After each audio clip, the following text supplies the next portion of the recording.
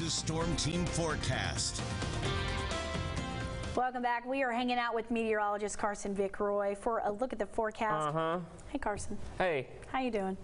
Yeah, it's cloudy. Yeah, I know. And you know what? I really like the cooler weather, but for some reason, this like cloudy weather that we're seeing is making me kind of tired. It affects your mood, doesn't it? It does. I'm kind of like just kind of in a lull, like just lazy. Well, I don't feel like doing anything. You know, I'd be willing to negotiate with Mother Nature if we were having a little bit of rain with the clouds. Yes, that's what we need. The clouds to be full of rain, but it's just cloudy. Yeah, I mean, cloudy.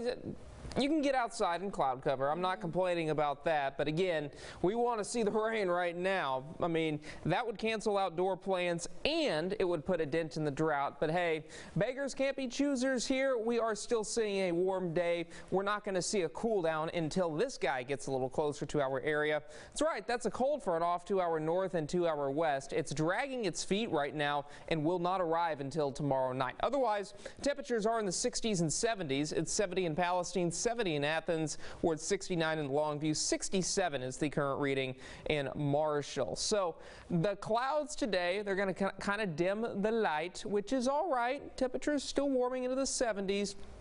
Because of how strong these winds are. Look at this.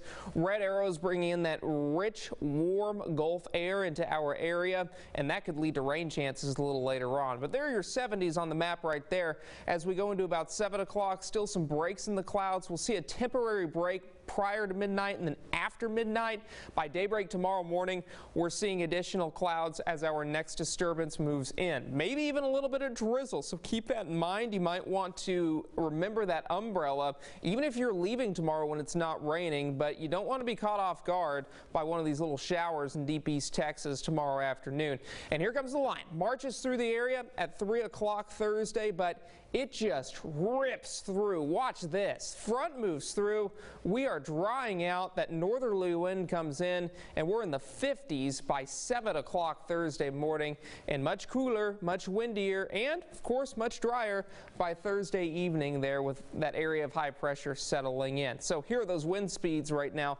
10 miles per hour. Why do I mention this to you? These red arrows, they're dragging in that rich Gulf moisture, setting the stage for some stronger winds, of course, and also warmer temperatures this afternoon. We're in the middle 70s for forecast highs. Lows will be in the 50s tonight, so not quite as cool. And over your next 7 days, best chance of rain is Veterans Day morning. Does not affect the plans for Veterans Day afternoon. We're in the 60s without the rain, and we see plenty of sunshine Thursday afternoon through the weekend. For the latest weather forecast, you can head on over to KETK.com. Thank you very much, Carson. Well, snoozing,